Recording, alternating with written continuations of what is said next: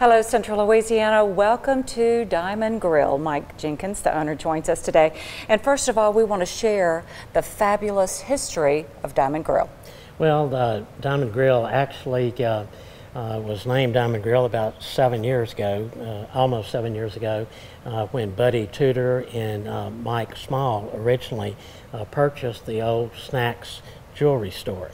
And it had been for sale for a period of time. And of course, as you know, the history of Buddy Tudor in downtown and how he loved doing things on a basis of historical preservation. And so he was able to purchase the building, or they were, he and Mike, and they came in and did a complete renovation of the building. The building was actually built back in 1930 and opened as a jewelry store, and was a jewelry store until probably about 10 years ago, or maybe 12 now. And then Buddy and Mike bought it, and they started doing all the renovation. Mike actually sold his interest out to Buddy's son, Bobby, and they went ahead and completed it.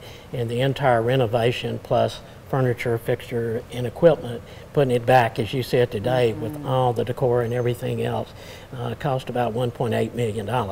So they spared no expenses whatsoever, but he wanted it to be, just as people call it, a jewel in downtown. And he wanted something to give people a reason to come downtown, in addition to the museum and the Coughlin Saunders and the all the arts and crafts and everything that we have here. He wanted to make it very, very special, and they did.